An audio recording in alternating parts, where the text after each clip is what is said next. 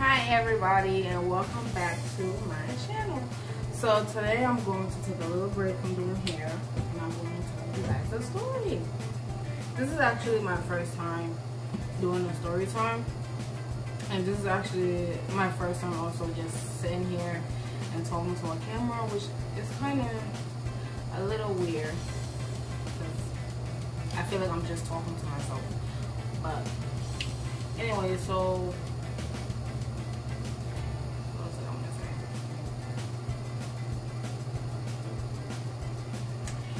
So this story is about when I almost got jumped in middle school. Well, not really jumped, I almost got my ass beat. And I've never really told anybody this story before because it's kind of embarrassing. Because I basically look like a little bitch in this story, so yeah. Anyway, so it started, so we was in Spanish class. I think it was like third or fourth period. So we was, and I'm telling you, that class was like the worst class in the whole school. Like, our Spanish class was so bad that sometimes the principal would like sit in the class with us and eat lunch. It was that bad. The teacher, like after like the fourth week of, like after a month of school, he like gave up. He just gave up on us. He stopped teaching. He stopped trying. He just stopped trying.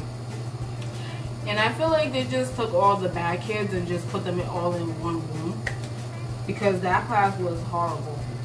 Anyway, so it was one of those days when it was misbehaving, and we was playing this game because when we entered the class, Mr. Rodriguez, he was just sitting at his desk, and like 20 minutes passed and he won't teach.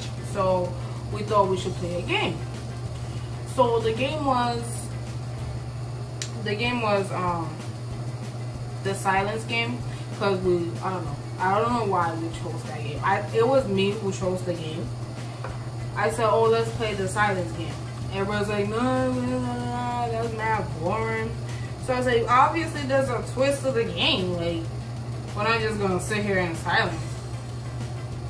So anybody who talk, so I said, we're gonna play the silence game. Everybody's gonna sit in their seats and be quiet.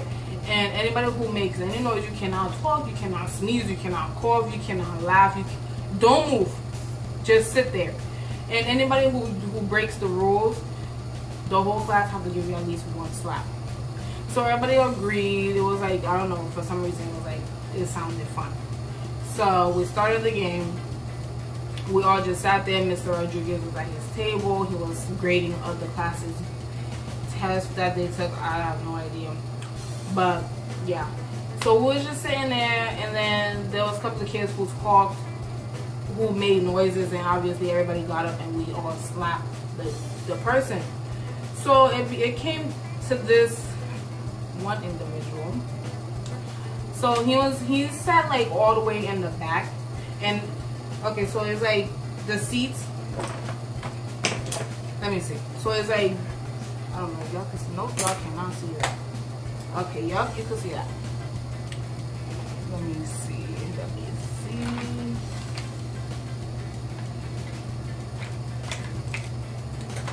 Let's say these are the seats. This is like the classroom, okay? I'm gonna try to show you. And I'm sitting over here, and the kid is all the way back here. Okay. Yeah, it's a boy. So we started over again, and then after we just beat up one of the kid, we started again. So we're playing, and then he laughed. So everybody was like getting up and going to go slap him, but I was too slow because he was all the way in the back and I was all the way in the front.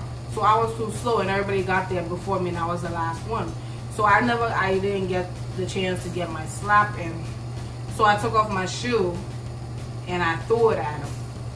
But when I threw it, everybody got out of the way, and it hit him really hard, like on the head. I don't know. It hit him really hard on the head. And I'm telling you, this kid got so angry. Like, I understood why he got angry, because the way I threw the shoe, it hurt. Like, it was really hard because I was all the way in the back. So I thought by the time, I didn't even think the shoe was gonna hit him. I thought by the time the shoe got to him, it would slow down and it would just tap him on the shoulder or something. But that wasn't the case. I threw it and it hit him in his head, like bang on the wall. So he got mad.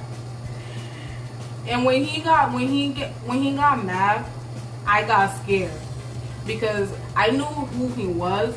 Him and his sister, they're like, I don't know, they weren't like bullies, but like they were like, I'm telling you, like he was big, like big, muscular for like a 6th grader. He was big for his age. So, and he had like this reputation that he loved to fight, and he has anger problems. And when he's angry, he throws stuff, like he hurt people, him and his sister. Like his sister is like also just as big as him.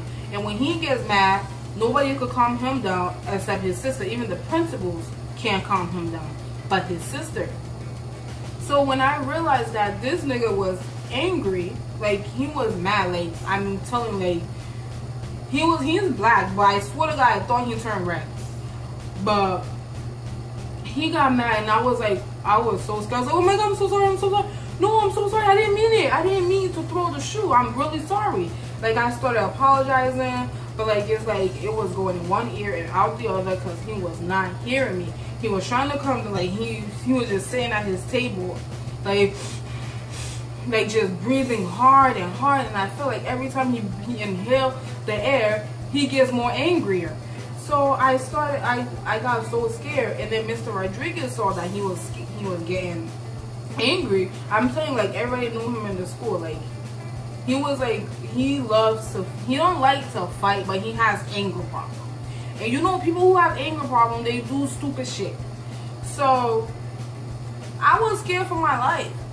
So he got up, and then Mr. Rodriguez saw him get up. And then he got up and he tried to stop the kid, and I tried to hide behind Mr. Rodriguez. And then Mr. Rodriguez was like telling him, oh, calm down, sit down. And then the kid was like, move. Like, he started yelling at Mr. Rodriguez. And then I saw that, and I'm telling you, I have 2 best friends in that class. Nobody helped me. Nobody tried to stop him. Nobody tried to calm him down. Nothing. And I understood, because nobody was a match for that nigga. If you start a beef with him, like, I feel like you're done. Like, he's just, so that's why, like, the whole school year I made it my plan to be his friend, because I did not want to be on his bad side. And that's how everybody in the class felt, not to be on his bad side. So if anybody tried to help me, they thought that he might see them as the enemy and try to attack them also. So everybody was scared, and I don't know, like, my heart was in my ass, I'm telling you. So he got up, and then he was trying to, like, get past Mr. Rodriguez. And I'm telling you, Mr. Rodriguez is like Mr. Rodriguez is like me, like a little bit skinnier, and he was not like tall, and he didn't really speak like he didn't really speak good English. So when the kids started getting mad, like, he started yelling at Mr. Rodriguez, and then Mr. Rodriguez trying to calm him down. And then I realized that Mr. Rodriguez is like, he would probably give up like after like another two or 3 strings from the kid. So I opened the door and then I ran outside. And then he's following me, and I'm still there, like, he's yelling, I'm sorry. And I was like, no, stop, I'm sorry, I didn't mean it, like, I didn't really mean it, like, I'm so sorry, I did not want to hit you. And then he's like, I'm gonna kill you, like, I can't believe you did that, I'm gonna hurt you, I'm gonna hurt you. And he's like angry. So I'm like running like around in the hallways. I'm like, no, I'm sorry. I don't want you to hurt me. I'm sorry. No, stop. And I was so scared. And then I'm running like around, and then Mr. Rodriguez is sitting at the door. And then, you know how in the scary movies, how the person who's about to die is running, but like the killer is walking. I swear that's how he was walking behind me, and I was like speed running, and he was just there like walking, but I felt like he was right behind me, but I was running and he was walking. So I was so scared, and then I seen his sister walking up the stairs, and then I ran to his sister, and she was like, what's wrong, what's wrong? And I was like, he's trying to kill me, he's trying to kill me, like you have to put him under control, he's trying to kill me. And then she seen her brother, and he was like crying, and he was like angry, and he was like walking, and his fist was all, he like balled up his fist and whatnot. So he was like walking towards me, and then she stopped, and she's like, what's wrong? Like she seen him cry, she seen that he was crying, and I guess she started getting angry that he was crying, and she's like, what did you do to him? And then she's trying to ask him, what happened, what happened? So he told her what happened, like I threw a shoe at his head, and she got angry.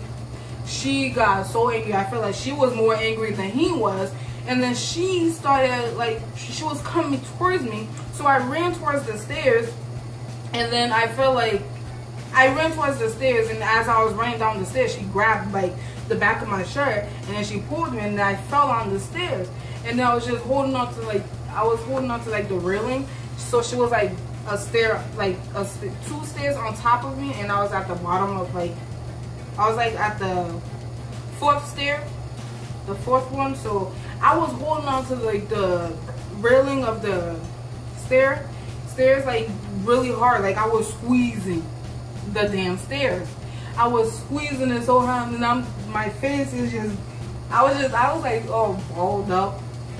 And then she's over me like, what the fuck did you do? I'ma beat your ass. And I started crying, and then like the whole class, like everybody was like outside, and I'm like, how is it that no like other classes are not hearing this, and why are there no other teachers trying to help me?